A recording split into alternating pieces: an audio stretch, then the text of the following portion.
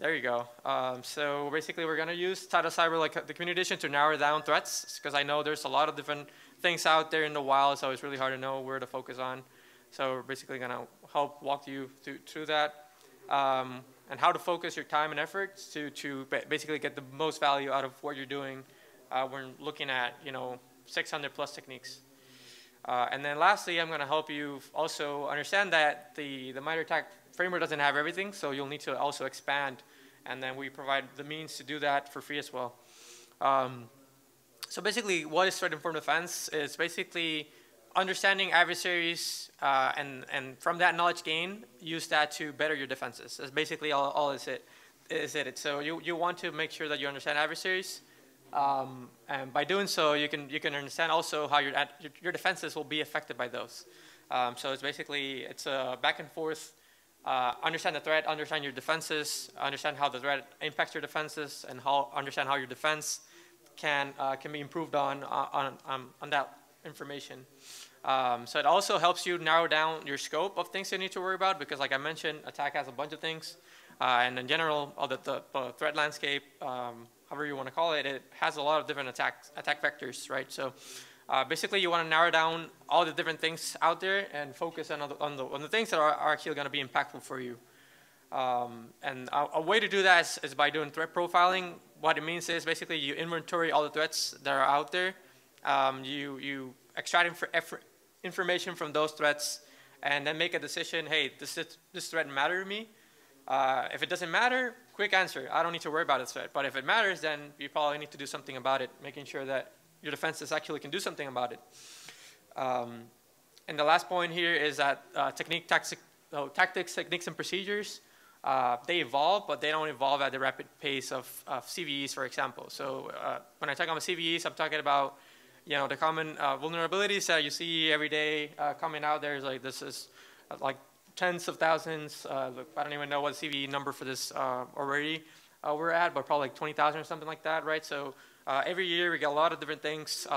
It's hard to prioritize that, right? So it's like it's a losing battle. So the focus here on the TTPs is basically, so we know the adversaries are gonna get in, but we need to understand how the adversaries are actually behaving after they get in. So basically detecting and protecting against the adversaries once that they're in.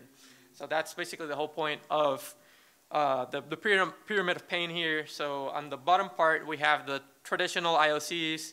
I'm sure you all folks have probably seen this a bunch of times. So the hash values. So a file hash, that's a very simple but ephemeral value. Basically, an adversary is going to deploy software, and then that software will have a unique value. And then obviously some vendors do a great job keeping track of that. But adversaries are really good at changing their software, right? So they can just swap one byte, for example, and make it harder. Obviously, there's some more advanced things like using Yarrow rules to look at the file content instead of like file hash. But that's still something that adversaries are really good at changing. Same goes with like IP addresses, domain names. So there's like infrastructure, what are adversaries connecting from, etc. Adversaries are also really good at changing those. So you might be good at blocking, IP addresses and domains, but they're also really good at just quickly changing or using really weird command and control channels as well. So it's really hard to be able to just block those and say I kicked out the adversary.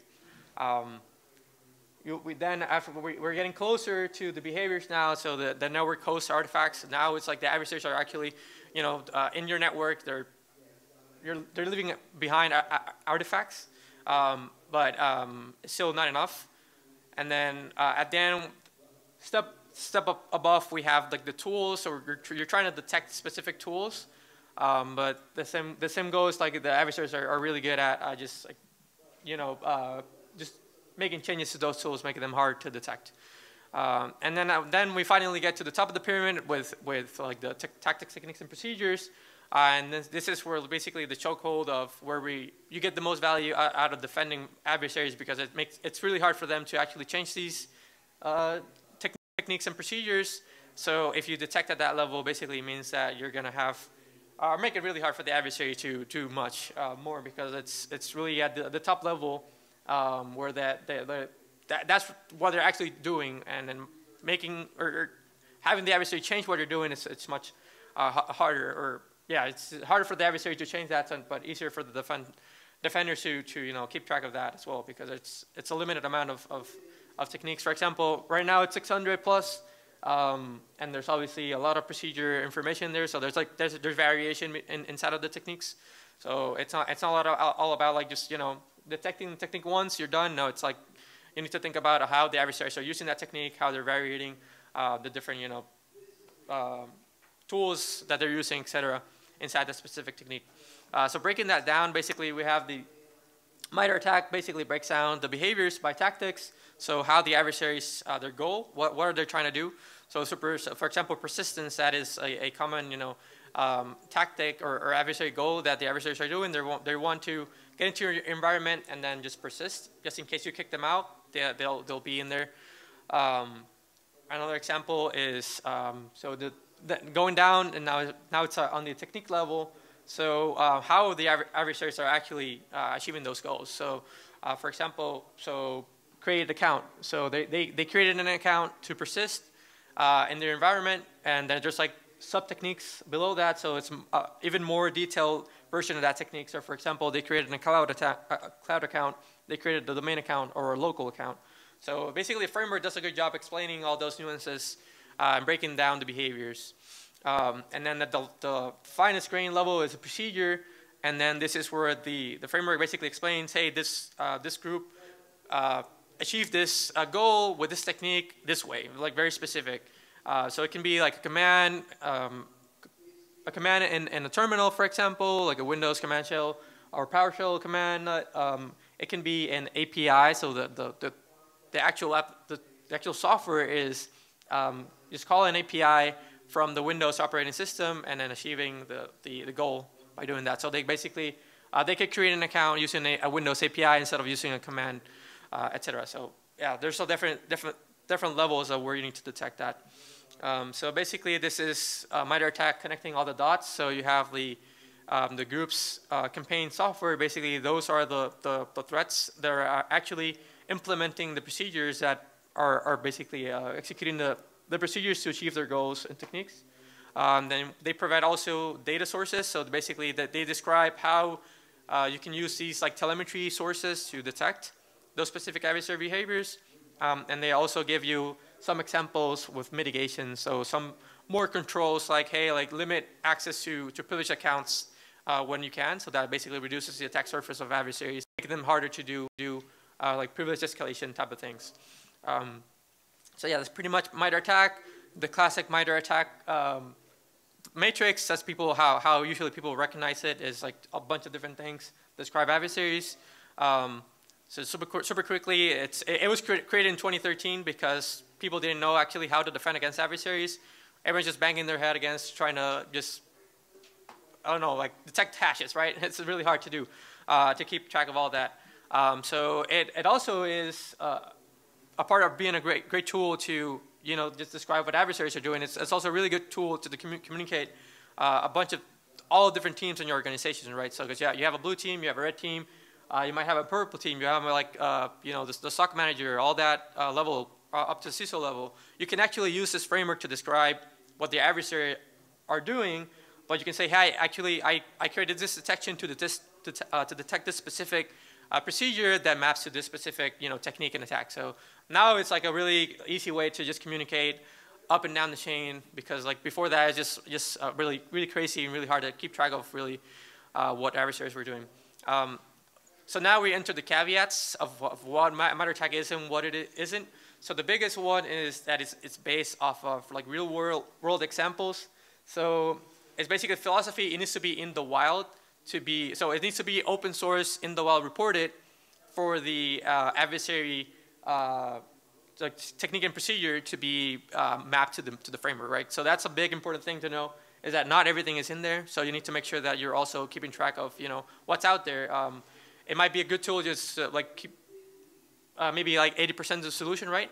You understand 80% of the adversaries are doing, but like 20% might not be in there. So it's really important to just know that you need to also like evolve your knowledge and also basically make it your own. So that's what I'm saying. It's not a silver bullet. You can try to detect 100% of what the adversaries are doing there, and it's not going to be enough. And anyways, it's not a good idea, really, because there's so much things in there that it's just a losing battle if you try to do that. You're going to waste your time. So really, the goal of this is just focus on what you can focus on. Look at what your threats could be, and look at what the techniques they're actually using and the procedures, and focus on detecting those, because that's going to be the most value that you're going to get from using the knowledge base, basically. So let's jump into CTI, like using a CTI now and inside of attack. So this is a slide that I really like, basically. So prioritizing your threats, threat profiling, basically direct threats. You're the only one that knows who your direct threats are. You're going to see telemetry in your environment that's going to tell you, you get some insights who this adversary might be, right? So look at that telemetry, historical data, who has been targeting me. You might see some, just like where the domain model comes into play, you can see what the adversaries are, where they're coming from, the infrastructure. So you can start mapping, hey, I saw this IP, I saw this domain, might be this threat, might be not. But it could help you then answer questions, okay, this adversary is targeting me. Now, what can I do about it if they get in? So that's where MITRE ATT&CK helps you understand. It's like, if they get in, here's how they're doing, moving around your environment. The second tier of threats are your peers. So your peers might have like really good information as well. They might know adversaries are targeting them. So if you have a good way to communicate with your peers and say, hey, this specific APT or this like activist or wherever, it doesn't need to be like, at the advanced persistent threat level, but they can help you basically understand what are the potential threats out there that could be impacting you. So definitely keep that in mind. It's like if you have colleagues around in other organizations, make sure you have that channel open. It'll help you prioritize things that they can help you with. So if they tell, hey, I saw this specific threat, it might be a good idea to just like ask yourself, they saw this threat, what would happen if they got in? And lastly, so we go into the opportunistic. You might have like the classic thing is, so news reporting here, but it could be, another example might be like you have a vulnerability open, and you might be looking for, hey, what are like groups out there that are actively exploiting this vulnerability? So now you can actually look at, the opportunistic threat is like they might come in because you left the door open for them. So they might not be targeting you. They might just be targeting the entire, internet out there and seeing what they can do. So that's some threat that you can look at, for example. So now we're going to jump into the community edition. So basically, so MITRE ATT&CK they have groups, and we also provide groups free for the community because, like I mentioned, like MITRE ATT&CK they don't capture everything, and they also work on like a 2-year update cycle. So if news is out, like news of a new threat is out there, they might take like to a year to put it in the framework, and that's definitely not like a backstab MITRE ATT&CK. I love them. I used to work for them. So it's basically just part of the how they set up the framework. It's not to be that. So we're trying to close that gap. And we're also to help organizations that are like starting off and they don't know much about like what is out there. We started like tagging groups with metadata. For example, we're adding like groups motivation, so that can help you. For example, if you're having an organization and you care about groups that might be targeting, your for example ransomware. Usually they're tied to, you're motivated by financial gain. So now you're going to be able to filter and like go from 145 groups in the knowledge base. You can like reduce that number and then just focus on by, for example, motivation. Another one is suspect attribution. If you're worried about like Russian threats, you can like filter by that, and then it'll reduce the number. If you're worried about your sector, this could be a way to filter down. For example, if you're like today we're going to be focused on all agriculture, right? Because like we're in CornCon, so you can use that as a way to basically filter, hey, what are my threats in the agricultural sector? Obviously, this doesn't cover all the threats, and there's might be more, so it's important to note, but it's still a good resource to filter that down as an exercise, right? If you haven't done this before, this is a great starting point. And finally, observe countries. So I'm in the US, I want to know which groups are targeted in the US. So you can do that too. And then this is, okay, so this is an example now. I filter by financial gain, motivation, agriculture, the sector, and then the country, I did US. So from 145, we went down to 3. And one of the groups is a Lockbit, ransomware actor, and affiliates. We also have Fin7, Wizard Spider. Those are really good, like advanced threats. So they definitely will have a lot of information out there that can help defend against those. So there we go. Finally, we have a narrowed down list of threats. So that was a long way to get to here, but now, okay, now we, at least we know we have a starting point of threats to prioritize. So yeah, we finally got there. And now the good thing is, like, we can actually, so we can pivot now to the knowledge-based exploration. And we have the concept of the matrix. So in the MITRE ATT&CK, you can add that to the matrix. You see above, now you have like a working view of those threats in your label. Basically, labels you can click around and then pivot into that knowledge. You can filter, now we have a filter view of the matrix, and basically each like bar, a color bar is like the techniques that specific adversary is using. So for example, the green, we have Lockbit, fuchsia or red, I can't tell really, it's Fin7, and then blue is Wizard Spider. But what about software, right? So groups, they do specific techniques, but not all of the techniques. So let's think about like adversary software. What are the tools that these adversaries are using? So for example, we can go to Lockbit as an example of that group. You can click on that label. It'll bring you to that this page, so the group detail page. You're going to have a lot of information that's going to help describe what they're doing, their operations, related vulnerabilities too, if you're interested in that content. But at the end here, we have the techniques and software. So basically, techniques are like the techniques in attack that they're doing. In this case, it's mapping to a CISA report. And then you can also go into the CISA report and like dive in specifically if you're interested in doing that. And then we also include, and the MITRE ATT&CK also includes the software. So this is basically the adversaries, the tools that they're using to employ all these techniques. So there's like for example, they're using 40. And that's a big number of software. And each software, they implement techniques as well, or procedures that basically to implement techniques. So for example, we can dive into any of those software pages. In this case, we're going to go into Lockbit 3.0 because that's basically we're focused on this ransomware, or like the ransomware group, and they deploy this specific ransomware. So we can dive into that. And again, you'll have the same kind of like use technique, how that Lockbit employs techniques in the framework. So again, on bottom right, you have a way to add that to the matrix, and then you basically rinse and repeat that across every time you want. I think you can add up until like 40 different things in your matrix. And now we get to the point where like, hey, now we have basically, you know, techniques that we can focus on. And then by doing this like staggered approach of like adding a bunch of threats, at the same time, you get a sense of, hey, like now you got some, you know, that accounts now has like 3 labels inside of that. So it means that within all those threats that I added, might be a good technique to prioritize. Think about like, how my defenses are doing in that specific technique, for example. So you can rinse and repeat that. For example, PowerShell, Windows Command Shell for execution. That's like very common. Adversaries love using those to do the other techniques. So for example, they use PowerShell to maybe do like registry run key. So basically for persistence, they're adding a registry run key that every time maybe the user logs in, it just deploys the tool. That's an example. Very common. Or maybe they're doing a Windows service.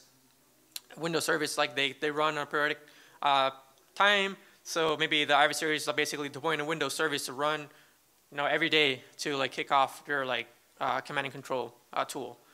Now now there's also some overlap on disabling tools. So for example, if you have EDR, the adversary might target that and turn it off. So if you don't have it working in EDR, chances are you're not going to be able to see stuff afterwards. So you got to make sure that you're actually, you know, detecting when they're turning off tools. So that's also really useful. LSAS memory, really common technique that adversaries they do. If you're familiar with Mimikatz, that's bread and butter for Mimikatz, basically dumping LSAS process memory, gathering credentials, and then basically getting from that hashes or even plain text passwords, so they can use it do lateral movement, for example. They can also do get credentials from web browsers. So your web browsers are not exempt from adversaries, so they can get into your web browser. They can, if you save your passwords for anything, your bank account, etc., your login password for one portal that you use for your specific work, then they can get it to it, right? So things to think about. It's like basically the malware attack. Once you look at it, it has a lot of cool things in there. Continuing discovery, they might look at, for example, this is domain accounts. They're looking on accounts. If you're in a Windows domain, they might look at what are the Windows domains that I could use to pivot from this account, from this box to another one. Remote system discovery, etc. Like they're looking for other systems inside your environment. Another one, system information discovery. They might look for information inside the same box.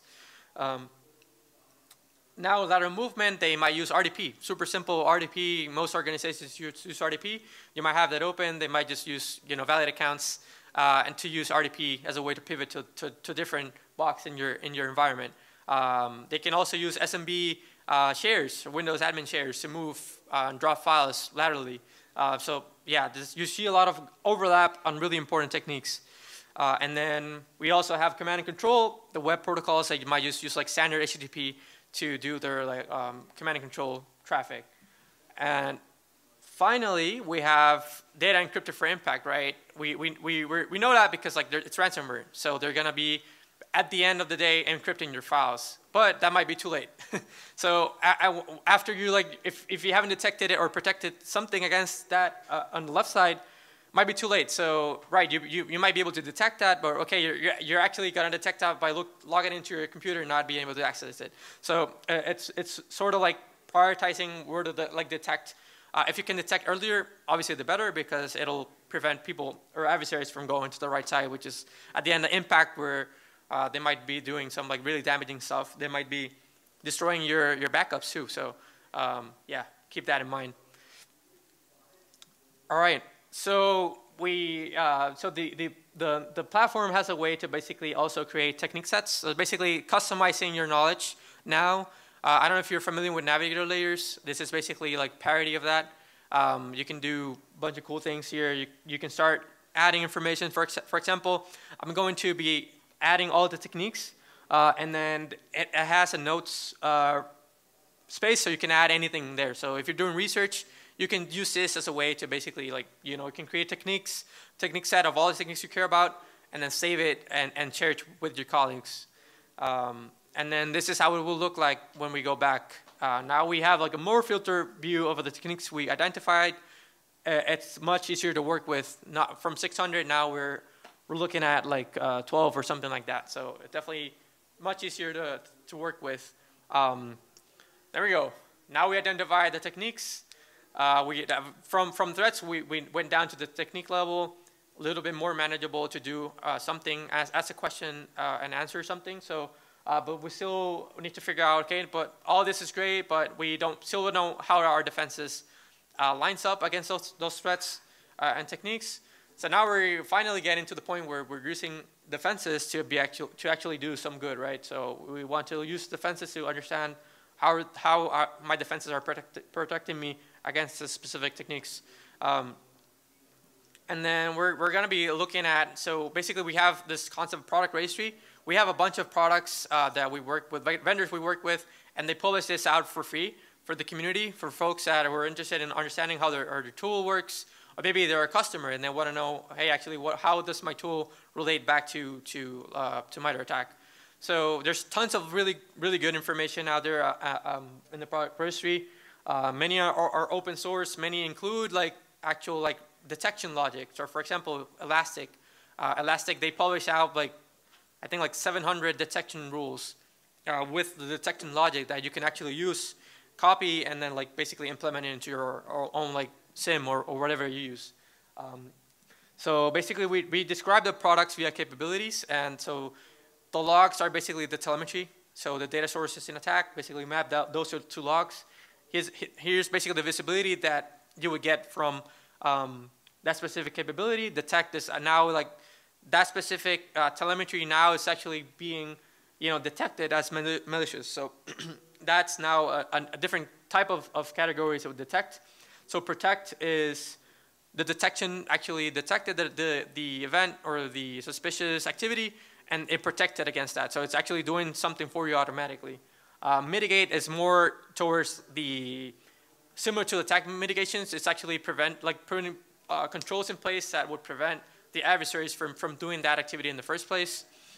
Respond, it might be like a protection, but it's actually rolling back the activity. So maybe they copied a file. It's like, no, actually, I'm gonna go and delete that file because I don't like it. So now it's like a respond.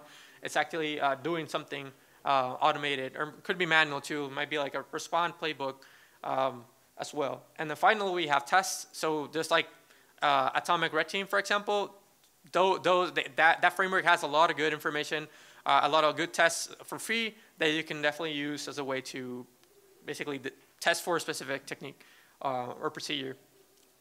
So for example, Sysmon Modular is an example of a tool that Olaf Hartang, he published out and basically has a lot of good information on how to use Sysmon and actually in a detection method, and then they breaks it down into like telemetry and detections. And then on the testing side, we include like Atomic Red Team. But for example, we have like other tools like Scythe, ATT&CK, for example. Like if you're a customer of those, you can actually use that as a way to understand how they're actually creating tests.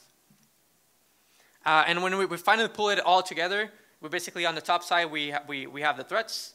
On the bottom side we have the defenses, and then basically that'll help you understand what are my gaps, what are my defensive capabilities, what are the available tests that I care about. So now we're gonna go. So now actually let's put this all into play. Defensive gaps is my favorite example. Is super simple. Basically, you identify your threats, you identify the behaviors, aka the techniques, procedures, and then you identify your defenses that are also mapped to the behaviors. So that'll help you find the gaps. Where don't I have visibility, basically, or where do I have visibility, but where don't I have a detection or protection capability? Basically, super simple question that you can ask yourself and find really good information. So for example, we're going to go in and use a search, and we're going to add a Sysmon modular that I talked about. And now it's basically in the red or fuchsia. Now it's basically overlapping. So the blue cells are what we had before. So the techniques we care about, and then the rest is basically what's not part of the techniques, but when there is some overlap here, means that the technique and the product, defensive product, there's an overlap there. So for example, here we identify a gap credential from web browsers. There's the defense that I brought in doesn't have any detection and telemetry information. So there you go. You find a gap. Super simple, and they're extremely valuable, right? Because if you want to be able to detect that, you first need to be able to know if you have visibility. So now you understand, hey, I'm missing this. So this is where you can actually go into the technique cell and click on it, and then you'll find all the other products that are in there, and that's going to help you basically from those products you can get ideas. For example, I mentioned Elastic earlier. You can use Elastic as a way to maybe copy their detection over if you can. So use the knowledge out there. There's a lot of good information out there that you can use for. But not only that, analytics. So there's also, I don't know if you're familiar with Sigma. So for Sigma Analytic is a free open source repository that basically they describe also their detection ideas with attack. So we can use that information to correlate that back. And then in the same card here, you see 22 analytics. Basically means there are 72 detection ideas that you can potentially use to detect that specific use case of the adversary. So obviously, I would recommend you to dive into the specific implementation of the adversary, what they're doing. Go back then to Sigma, to that specific analytic, and then get a match to see, hey, this detection actually might be good, or maybe not that much, so I'm not going to use it for now. So this is an example for LSAS. So for Sigma, they dump all the rule logic that you can use to implement in your system. So it's really good information that's out there for free. Not many people realize it's out there for free. So definitely want to make sure that you're all aware of that. So Sigma, definitely a good resource that maps to attack. They do a really good job mapping to attack. And then for the folks who are not really thinking about attack that much, we also have a way to basically filter down. So you can do, for example, if you're like more into process names, you can use, for example, you can search filter only for analytics and filter for LSAS.exe, and then you'll get a list of rules that you can use for that specific process. So if you see something malicious, feel free to pop it in there, and you might get some like good ideas to see how adversaries are using it. So definitely recommend that. Same with the capabilities, pretty much the same thing. And the final topic here for testing, you can use the same. So you can bring in a test product, and then you can find how that specific test or like product can help you test against a specific technique. So in this case, I'm bringing in for registry run keys. I identified the technique I care about is a defense I have supposedly, right, with system modular, but I actually want to test my assumption, and I'm going to bring in invoke atomic, so it's like a quick, simple atomic test to see if I have some, if that detection is actually working. So you can now pivot from the technique, use invoke atomic over here. Basically, it's filtering down the capabilities by that specific technique, and hey, you have 17 tests that you can use for that specific technique. So that's already like really easy to find and very valuable, saving time. Just you identify a technique you care about, you want to test it. Here's how exactly you can use testing, like free test product to test against that. Yeah, 17 capabilities as I mentioned.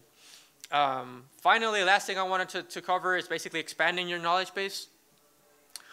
In this case, we're looking at Wizard Spider.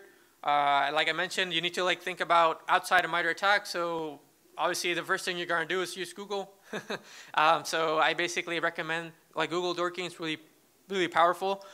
So Wizard Spider, that name comes from CrowdStrike. So obviously, I want to go directly to the source. So I'm basically using Wizard Spider in quotes. And I'm using Google Dork's ability to basically cite :crowdstrike.com, and that's going to basically say, hey, fetch me all the CrowdStrike sites that mention Wizard Spider.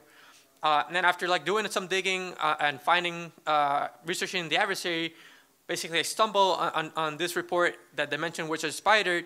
Obviously by this point, I got familiar with the techniques that they have and what they don't have, and identified a really common a technique, signed binary. I think they renamed that the system binary proxy execution, run DLL32. So adversaries use this very common technique, or basically living off the land binary to proxy execution of malicious stuff. So as I see, Wizard Spider was mentioned using that, but we don't. This is basically a defense evasion technique, but we didn't have that in the knowledge. So what we do is now you have the ability to basically copy that Wizard Spider and make it your own. So basically you duplicate that, and what that'll do is basically create a technique set from the Wizard Spider group, and basically it'll help you create a label that will just basically be the same thing as the original, but now as you notice, it's missing that technique. So now you can actually go into that technique set, and then you can add techniques to that. So what you'll do here is basically go in, add the technique, run DLL, and then you can also in the notes just like add a note, hey, I found this here. So that's basically very useful when you're trying to communicate to your peers. It's like, hey, I did some digging into this thread I care about.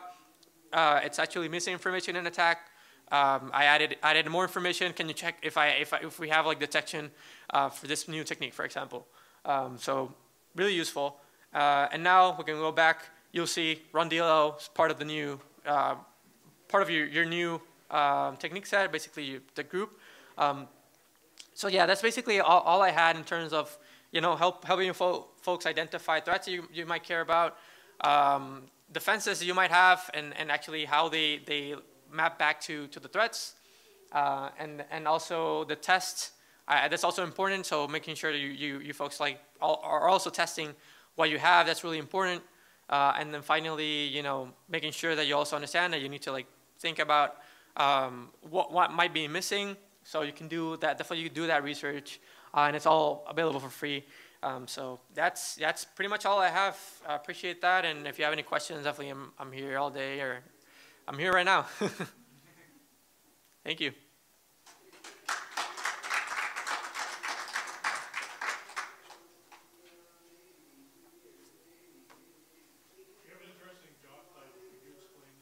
Yeah, for sure. So my title is lead adversary emulation engineer.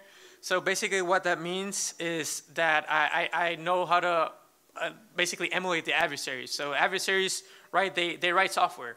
They're software engineers, software developers, but they write software for malicious purposes, right? So basically my job is to like understand what they do, copy their software in a way that wouldn't be malicious, but it hits on the maliciousness of like emulating the behaviors. But obviously, I'm not going to go in and just break your entire network. I'm just going to go in and emulate those behaviors. So basically, that's what all it is writing software, emulating the behaviors that the adversaries are doing. Yeah, thanks for the question.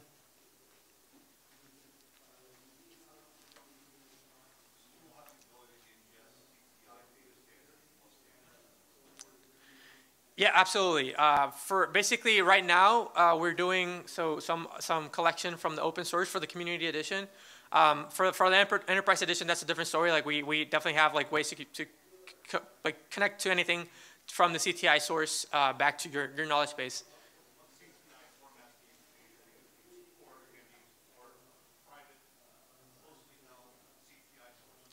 Yeah, absolutely. So we support 6, for example. But basically, we have a good way to collecting that data in any format, normalizing it into our format. So we have a good structure and pipeline to do that. That doesn't involve much, you know.